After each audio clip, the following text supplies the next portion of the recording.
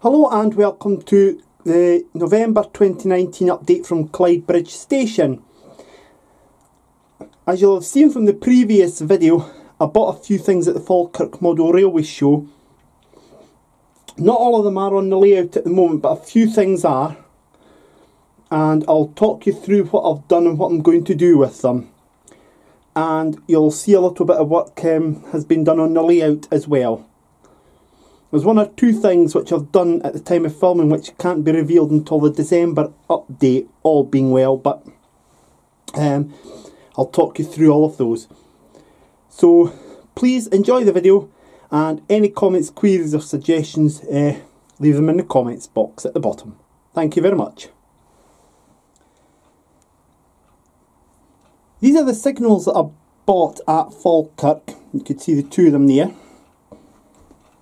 And these are for platforms 3 and 6. A signal gantry is going to be required for platforms 4 and 5. The gantry itself, I'm still trying to work out how I'm going to do that, but the introduction of these signals here and here does give me a bit of leeway in being able to do other things now. Like the other signals, they are just dummy ones, they're not wired into anything on the layout. I don't feel I have the need to do so. And the cable trunking is matched up, so it just comes up to where the signals are. They also come with these line side cabinets. Now I've painted one silver rather crudely, as you could see, but I've also went and extended the cable trunking along to it. There's a little bit here because that'll be used for the signal gantry there, cables coming out of that. The completion of these two signals means that I don't need any other of these signal brackets, signal posts at all now. And it'll just be trying to adapt something for the signal gantry. But that's now looking likely it'll be next year before I'll get round to being able to do that. One other thing that having those signals there has allowed me to do was ballast the rest of platforms 2 and 3, so they are now completely ballasted. Obviously, at the time of the filming of this video, it's actually in the midst of November, so the ballasting was done the day after I visited the Falkirk Model Railway Show. It'll take several days at least to dry fully. It is a bit solid at the moment, but I'll have to give it a little while longer to fully dry it because it's been pretty cold recently. I've had the heater on prior to filming today.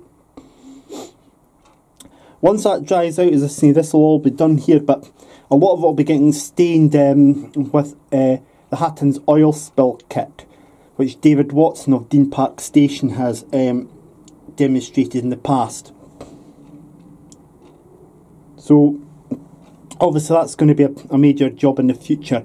One little job that will have to get done in the near future is a little post here with the "Do not trespass" on the railway sign, and then some of this thin ballast here will then go onto there as well.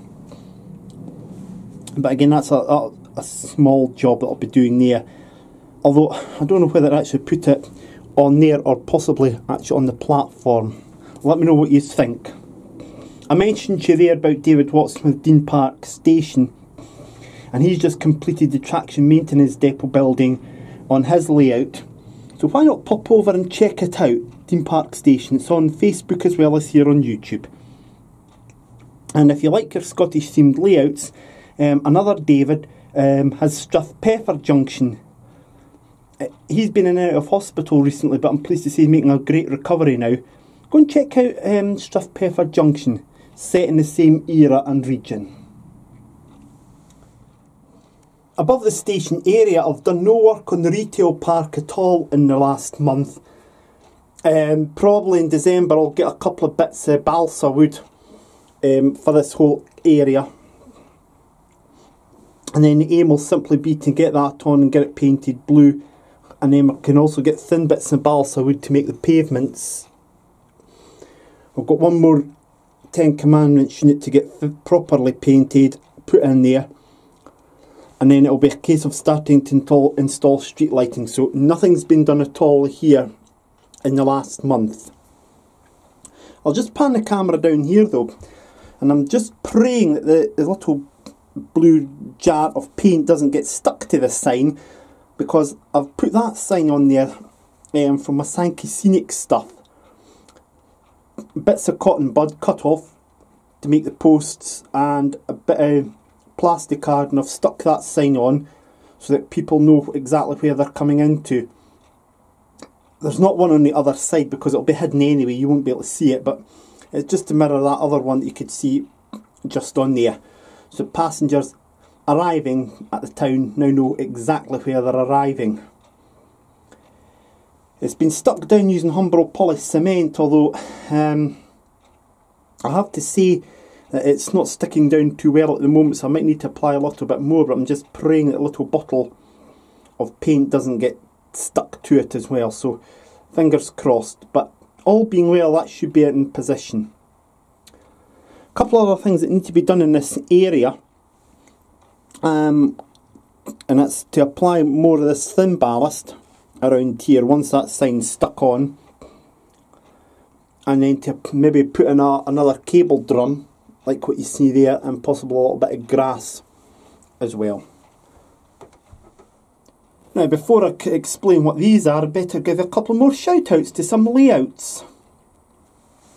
And West Blythe TMD always provides some advice and comments, so please check West Blythe TMD out, set in Northumberland. Also, please check out Richard Warren at Everard Junction, set in the Network South East era. He's got quite a few things going on at the moment. He's actually been up here in Fife recently visiting David Watson. So Richard from Everard Junction, if you're watching, please, the next time you come up to Fife, could you nip along and visit Clydebridge station, please? You'd be most welcome to come along. And also Kirkton Road Junction. Now, the guy that runs that lives, like David Watson and myself, in Fife, so please go and check him out as well. These are all on YouTube, and I appreciate your support. Now, in the last update I mentioned I was going to get some new brick stuff made up, brick walls made up for the ends of the platforms. Well, this is my rather crude attempt at it. And what I've done is it's simply bits of the wall slate and then thin plastic card on the top, which has to be painted probably grey, and these might get painted red.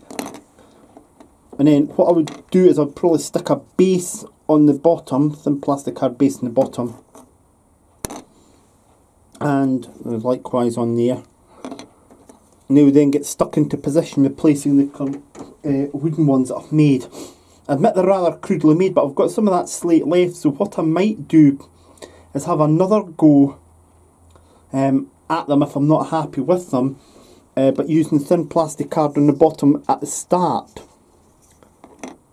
I'll certainly see how they look once they get onto the platforms. As I say, they are crudely made, so they're not up to the high standards that other people might make them of. One other thing to actually mention about them as well, I am acutely aware about how that bit's actually a little bit taller there. I'll have to try and cut that off somehow. But all being well, they should be in position by December. Just moving along a bit, and these are the advertising hoardings that I bought at the Falkirk Model Railway Show. And you see this is one of the adverts that would stick on there. Now, one problem you'll notice is straight away is that obviously some of the brown paint, if I actually put it like that, and I'll put this advert on just to let you see. And you can actually see the problem that you've got. So I'll need to actually add more brown paint around that, and then stick it on. So that way it doesn't look like there's the white showing, you see. And I'll definitely be putting one there. And one will go along here somewhere. I'll just take that back out now. But that's actually where I'm going to end up sighting them. I've got a selection of 4 adverts. Now that one there is actually out with the era, because that style of lettering that Tesco used, they didn't actually use that style of font in 1990. It was a much tighter font that they actually used. That one could possibly get used, but I think I've downloaded an intercity one from 1990. I'm going to try and one day print that off and see if that'll fit on there. It has intercity now you're motoring, and that might be a more appropriate one for the layout. So, so obviously a wee bit more work to get done on these, and hopefully I'll at least have one of them in position. There's still a lot of junk on the street scene, but folks, trust me, I am working my way through it. Somebody else who's working their way through stuff at the moment on their layout is double-o-rail.com. They've been putting some videos up over the last couple of days on YouTube and Facebook and Instagram, so please check them out on YouTube. And also Charlie Bishop. Now he's got Chadwick TMD and the Chadwick Junction model railway layout. Check Charlie out. He's set in the 1970s in the Western region, and his updates are every 2 to 3 weeks, and they're really worth watching, folks. Lots of hints and tips, and Charlie goes into great detail about the things that he does, so please check him out. And he might ask for advice. If you can give him that advice, he will fully appreciate it. Now, as we're moving along the street scene here, there's the jewellery shop that I bought at the Falkirk Model Railway Show, and it's currently branded Joe's Jewellery. I might, however, rebrand that as H. Samuel. I was going to rebrand it originally as Ratner's, this layout being set in 1990.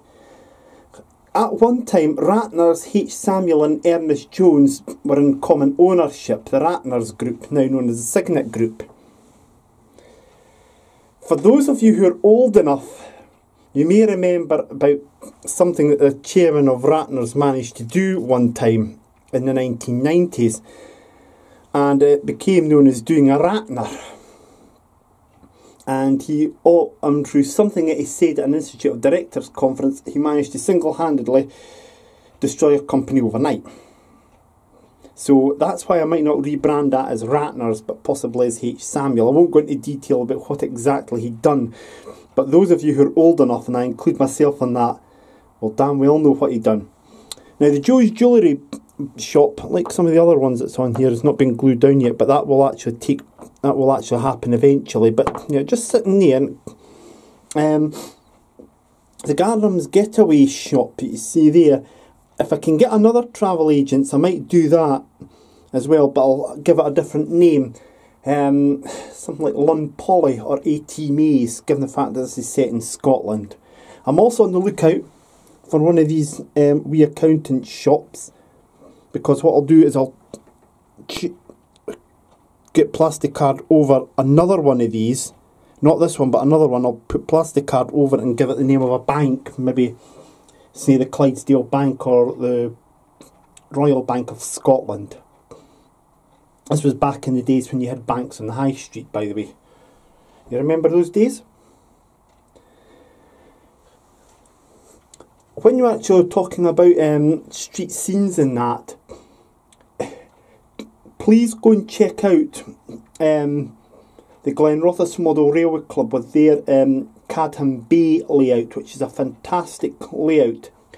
Now, I don't know if it's on Facebook at all or on Twitter, but please, please, please go and give them a check out, because it is a fantastic layout. And I also mentioned to you in the Falkirk show, I interviewed the Cooper Model Railway Club, and I spoke to Ryan Glenn there about their layout, Eden Road. Now, a quick update on that for you. On the Sunday, there were 6 trophies presented, and one of them was donated to the Falkirk Model Railway Club by a gentleman who presented it to the layout he thought was the best in show. And I'm very pleased to say that Eden Road got that cup.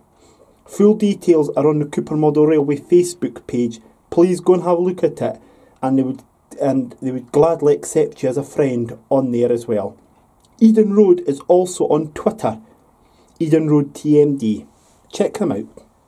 One last thing for this month.